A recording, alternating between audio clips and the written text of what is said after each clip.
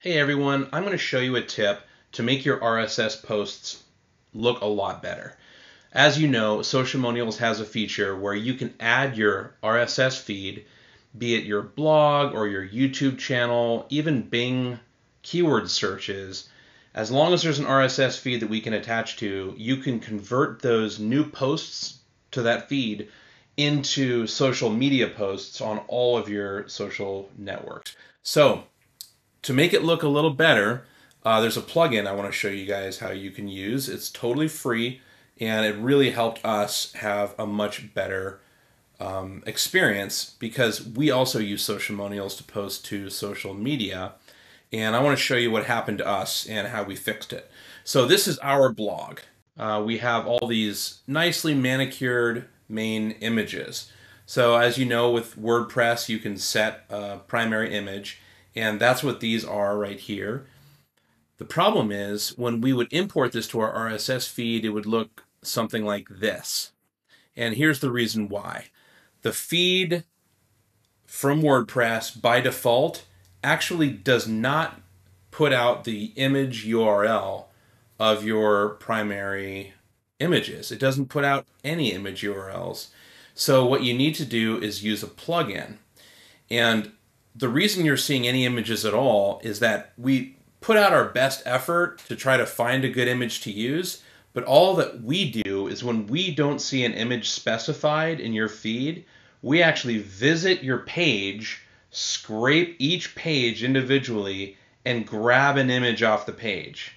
So we're kind of guessing at which image to show in your post. And as you can see, there's kind of mixed results. It's not too bad, but these are images that are shown a little further down in the blog post. And I really want it to look nice and neat, just like these images. So what we did is we found this plugin called Featured Images in RSS for MailChimp and more. So what you'll want to do is copy this. We're going to link this up in the comments, but let me show you what we did. Go to Plugins and add New. And this is totally free. You don't need the premium version. So what I did was I plugged it into search and it was able to find it right away. So this is the one we want. It's used in over 30,000 websites already, so it's very trustworthy. So now it's installed. Just activate it, and all of the defaults seem to work really well for our purposes. So medium large seem to be actually a really good size. You can test different sizes, but this one worked super well for us. And we just left everything the way it is. You could save it if you want. I don't think it's even necessary. And that's it. So now what I want to do is go back to Socialmonials and let's try this again. I'm going to delete these 4 posts and we are going to import the last 4 posts again. It'll be these exact same posts, but we'll see how it looks after the plugin was installed.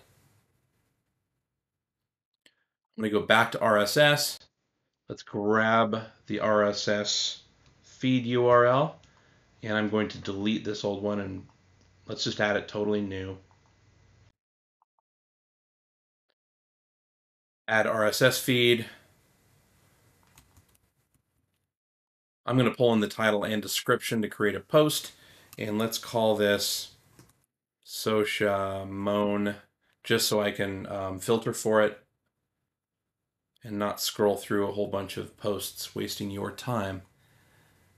I'm just going to select a couple of social networks. Let's attach image. This is exactly what I did last time. Let's see how it looks now. Let's wait till this hits 4.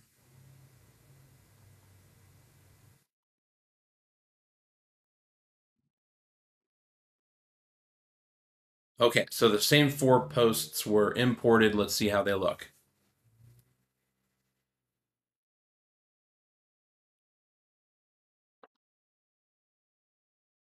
So we have hundreds of posts in our test account, so I'm just going to filter for it here. And look at how much nicer this looks. It used our primary image, so now when I go in, if I edit this,